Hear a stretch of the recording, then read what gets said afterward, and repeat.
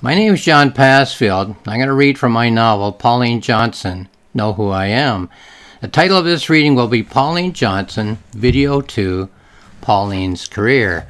So here is the cover, Pauline Johnson, Know Who I Am, a novel by John Passfield. That's a photograph from 2012. I almost said 1912, a year before she died, a backyard snapshot. Here's a summary on the back of the novel. Pauline Johnson was born on the Six Nations Reserve in Ontario, Canada. Was she American, British, or Canadian? Was she Mohawk, English, or mixed? She added up her assets and her liabilities and decided that the Pauline that the world would see would be Pauline the performance artist, Pauline on stage. As for the real Pauline, she would keep that to herself. Now here's a note on terminology which I put on the back of the title page. Such terms as First Nations, Aboriginal, and Indigenous were not in common usage at the time at which the events of a novel take place. To refer to her mother's people, the historical Pauline Johnson used the terms English and white. To refer to her father's people, she used the terms Indian, Mohawk, and red.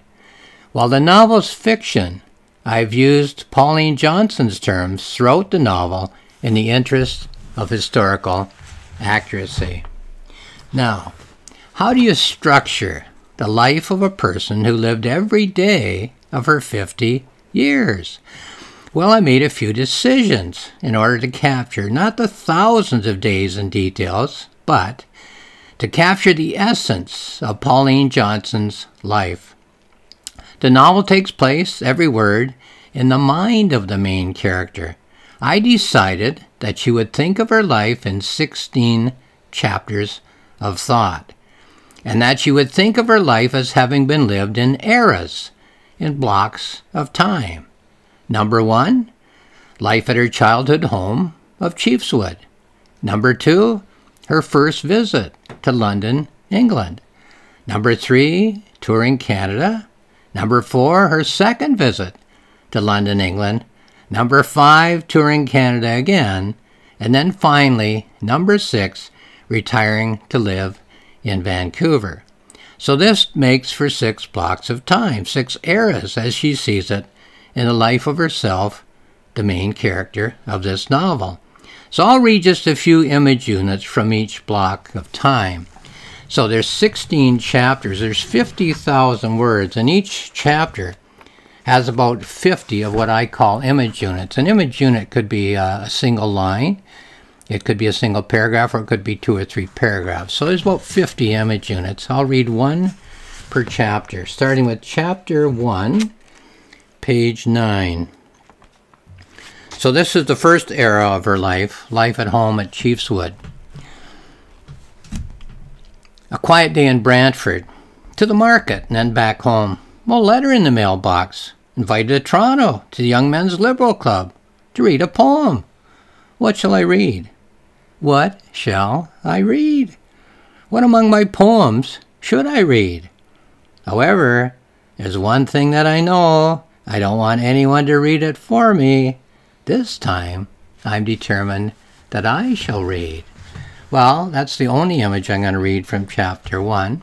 Here's chapter 2, still at Chiefswood, her childhood home and her home where she lived as a youth.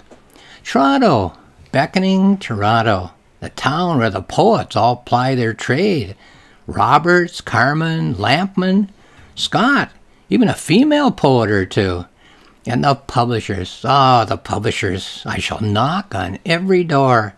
Toronto, challenging Toronto. Doors swing open. Doors swing shut. I stand before your doors as simply Pauline. So again, 2 chapters there, but I'm only reading 2 images from those chapters. If we move on to chapter 3 here, just looking for a page, we're into the second era in her life. Chapters 3, 4, 5, her first visit to London, England. England, oh my England, taking the day train down from Liverpool to London, enchanted by the English countryside, My mother's people might have lived here for 1,000 years, eager to dip my hands in the treasure trove. A venue for my presentations, a publisher for my poems, a promoter for my talent, to visit the tower and model the jewels as I admire myself in the mirror, blinking my eyes at the blinding flash, to squeeze my heritage for every drop that it is worth. So very optimistic on her first visit to London. That was chapter 3. Let's go to chapter 4, page 27 here, and read only one image from the second first visit to London chapter. Finding my way around London. Sometimes sunshine, and sometimes fog, paying out far too much of my savings for London cabs. I can walk my way to an interview with a publisher or a theater manager, but I cannot walk to a fancy mansion in a gown. Effusive praise when I read my poems for the elites, but some of them send a carriage for me, and some of them don't. So, making her way in London, but not all that easy. Let's go to chapter 5, if I can find the page number, page 35. I'll get it here. This is the third visit to London, first visit to London chapter, the last one, before she goes home to Canada. Wondering whether to leave England, my mother's England. Well, not exactly with my tail between my legs, not hiding like the poor fox amid the baying of the hounds, but sitting in my den and comparing my losses and my gains.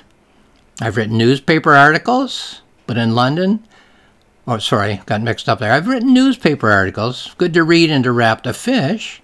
I'm having my poems published, but in London, a book only lives on its latest reviews.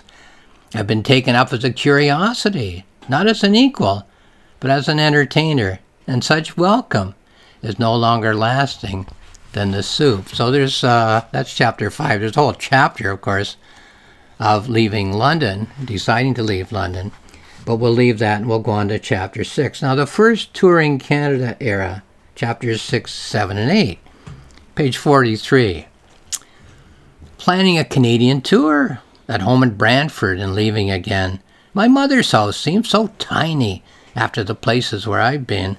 An interview with the Brantford Expositor. Brantford shines on the world stage, so a headline in the local newspaper. Sly digs from my sister Eva. Why not stay home and look after Mom? Tragic despair from my disappointed mother. How could a daughter of mine sink so low as to perform on the public stage?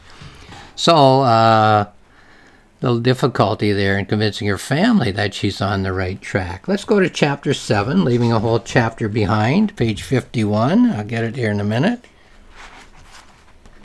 It's the second chapter of her first tour of Canada. Oh, I should be home in Brantford. A letter from Eva was at the desk waiting for me. The usual barbs against my profession, but a new note is added this time. Mother's ailing. Mother is ailing. She often wishes that you would come home. Is this a ploy from devious Eva? Is Mother actually in need of my help? We are so busy here on the road. We are booked in every town along the CPR.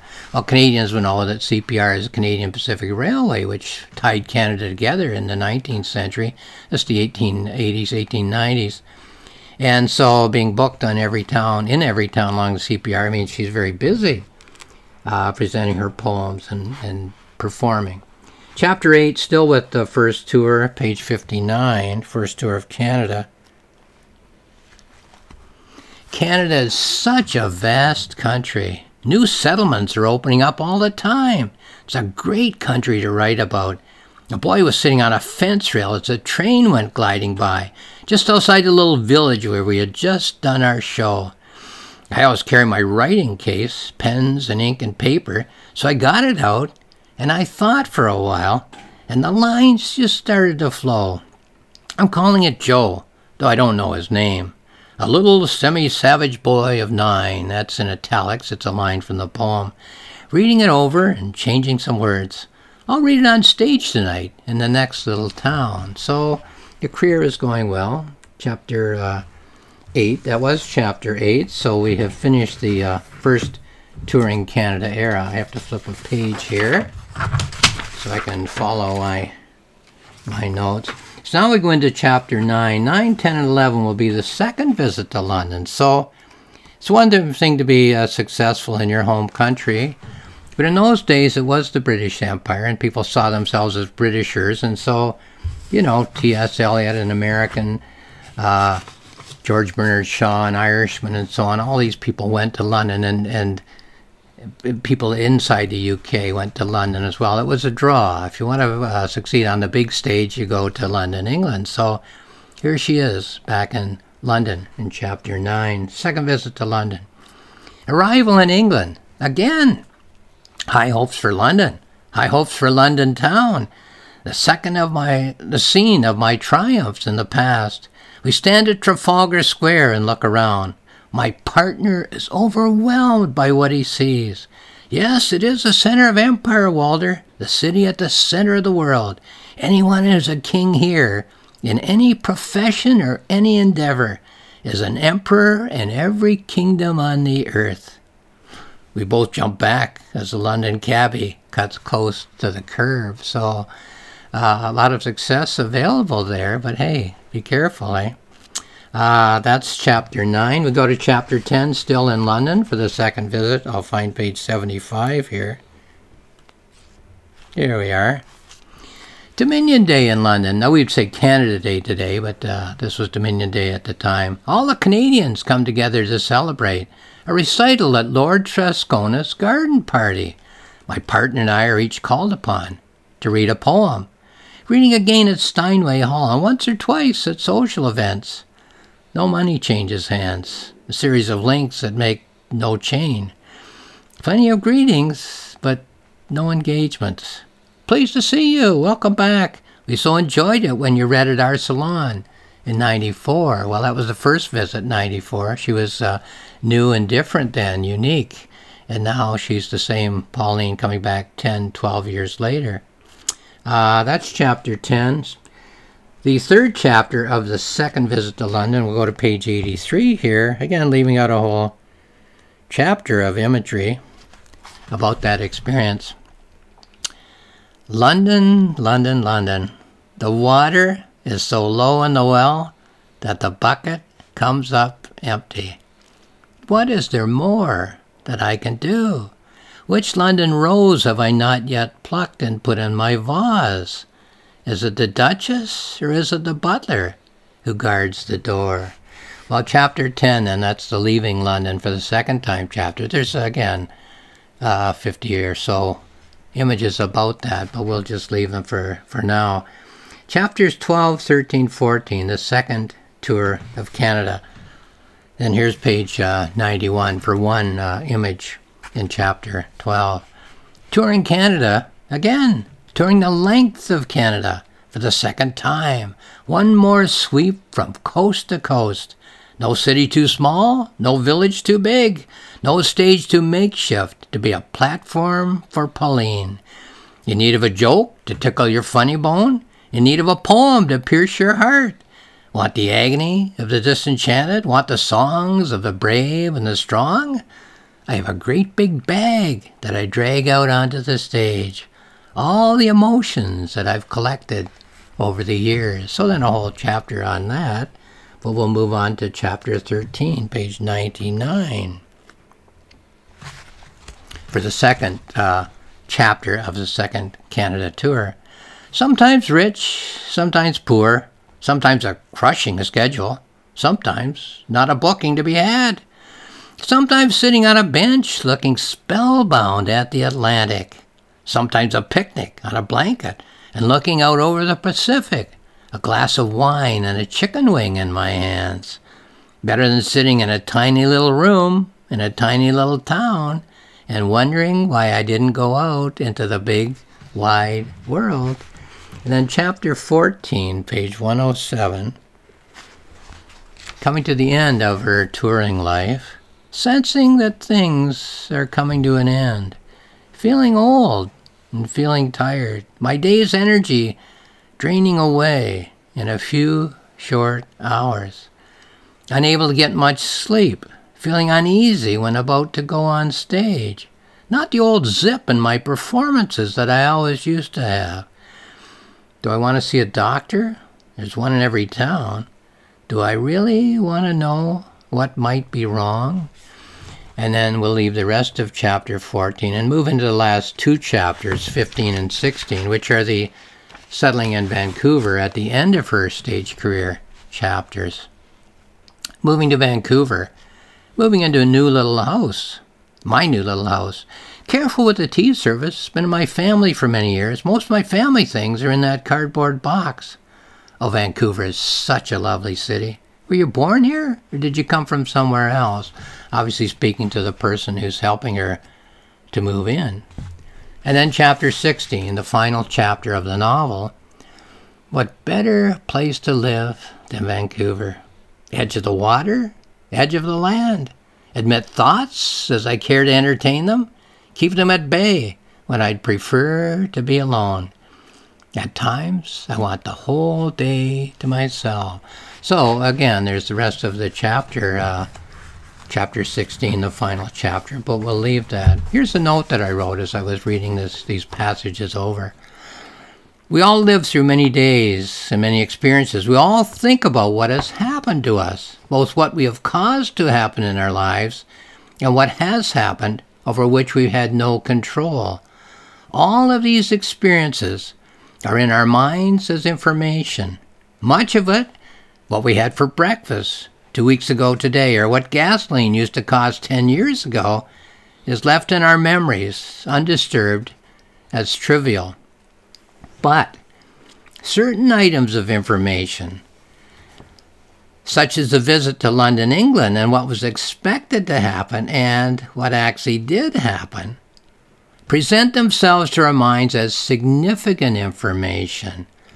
And when we think of one item of significant information, our first visit to London, England, we often think of another related item of significant information, our second visit to London, England.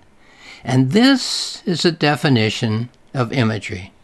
Two items of information which have been placed in close proximity by a controlling mind, the mind of Pauline Johnson in this case, and which call for an interpretation, an idea as to why these two items of information have been placed side by side by the meaning-seeking force in the mind.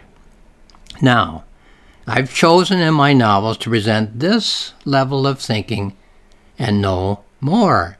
I present the significant information by which the main character is thinking. I present the pattern in which she arranges this information, which is the image pattern which cries out for interpretation. More than this, though, I do not do. I do not tell you, the reader, what interpretation the main character, Pauline Johnson, makes of the image pattern of her thoughts. I leave that to you. If you like to be told what to think, this novel will be unrewarding. But if you like to think, then the novel will have its rewards. So the novel, once again, is Pauline Johnson, Know Who I Am, a novel by John Passfield. It's found on Amazon, and there's more information there. It's also found on my publisher's website, which is rocksmillspress.com, rocksmillspress.com. Now, on my website, johnpassfield.ca, johnpassfield.ca, two free books, free of access.